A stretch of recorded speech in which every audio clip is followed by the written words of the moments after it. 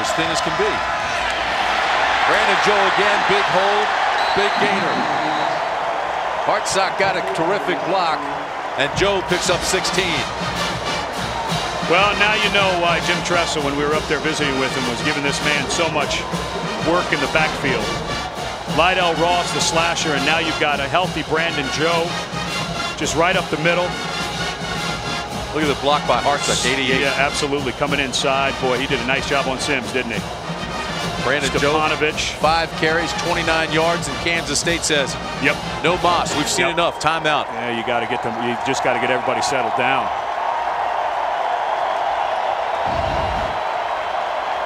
You know, this guy, I was talking earlier about him as a blocker. You want to talk about a guy who made some money in his senior year with NFL scouts looking at him. He's always been a very tough blocker. But he came into this year and really turned himself into a good receiving threat as well. That time we saw his blocking ability, but Krenzel finds him all the time in the middle of the field. Hartsock's wife, Amy, is a math teacher. She'll count up all that extra money he's making. Aerial coverage tonight by Tostitos, and it is a beautiful night in the Valley.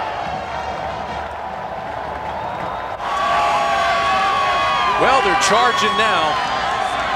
Melting the clock down to 46 seconds in the third period.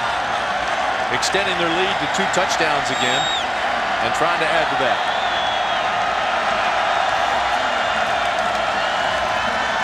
Again on the waggle. Krenzel looks deep. Throws to the end zone. Santonio Holmes, touchdown.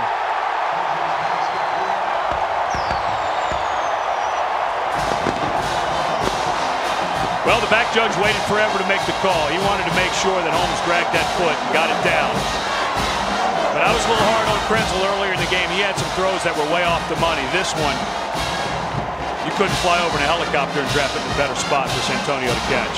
A 31-yard strike from Krenzel, and watch the feet.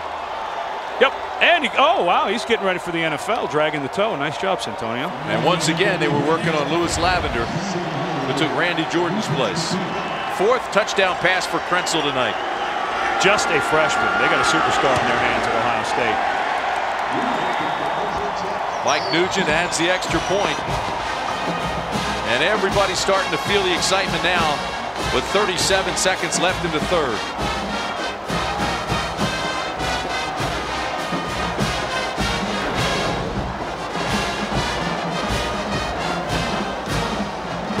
Right by Lavender. And it's not horrible coverage. But you don't expect a freshman to drag the left toe. I mean, he's got the right one in. It's already a touchdown. You just don't expect that.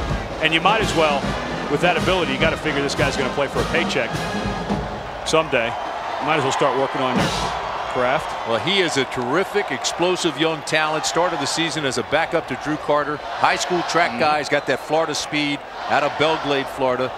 Terrific touchdown and body control. Touch the feet and put up 6.